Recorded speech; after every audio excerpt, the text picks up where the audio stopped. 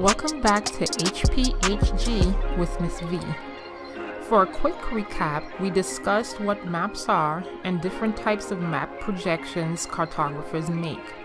In this video, we will discuss types of maps in terms of how we use those maps to analyze patterns and processes. So there's different types of maps, of course, because there's different gazillion types of projections. Why not have different types of maps, right? But are we going to go through all of those different gazillion types of maps? No. We're going to just tap into a few of them, right? So there's two types of maps, okay? This is called a reference map. And a reference map is maps that show different features such as roads and mountains and other features that are necessary to reference. Transportation, physical features, populated areas, things like that, okay, that you need to reference to. So if you're going on a trip, you would use a reference map because you need to know how to get to certain places, right? Okay. This is called a thematic map. And a thematic map shows, just as it says, themes, right? And it will show themes or relationships according to the spatial areas or spatial landforms on the Earth. So in this case, you could be talking about population density or rainfall or electoral college or the amount of people that are getting ready to vote or the amount of crocodiles in a certain area. It can be all types of thematic representations or variables that a geographer would want to analyze, okay? So reference map and thematic maps. In our class, we're going to talk a lot about or use thematic maps because we're looking a lot at patterns and processes of how humans interact with the Earth, okay? So let's look at different types of thematic maps. This is called an isoline thematic map, and as you see here, it displays lines and connection points to show equal values, so such as elevation and rainfall. In this case, it's showing rainfall, right? And as you can see, the equal amounts or the equal values of certain areas in terms of the variation of rainfall, right, in Australia. Okay. Proportional thematic maps uses symbols to display frequency in a variable. In this case, this is 1999 capital population. So if you look at the legend, the smaller the dot, the less frequent it is. The larger the dot, the more frequent it is, right?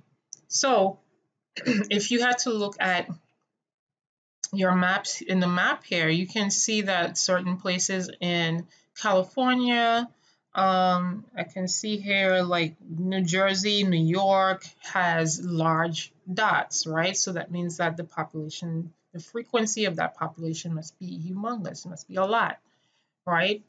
Whereas in certain areas like the Dakotas and so forth are small, right? All right, dot density maps are maps that have equal sized dots to represent a frequency as well. The more dots, the more of that particular frequency, right?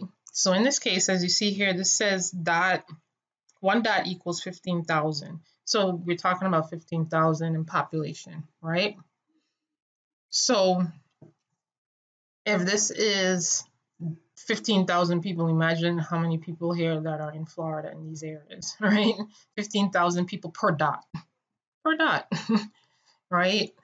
So the more dots that you see in clustered in a certain area are concentrated, which we're going to get to that vocabulary word in a little while, it signifies a certain amount of population in that area, right? So what can we say about this map? Are there more people in the Midwest or are there more people in the Eastern Seaboard?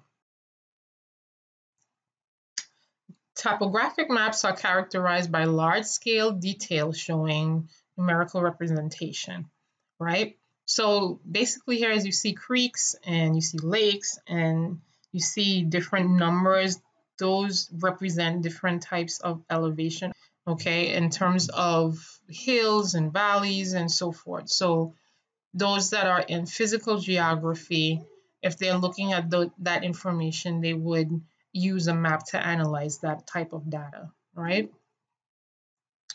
Cartograms maps display some mapping variables which are substituted for land area or distance. So in this case, this is looking at the population in 2100, okay?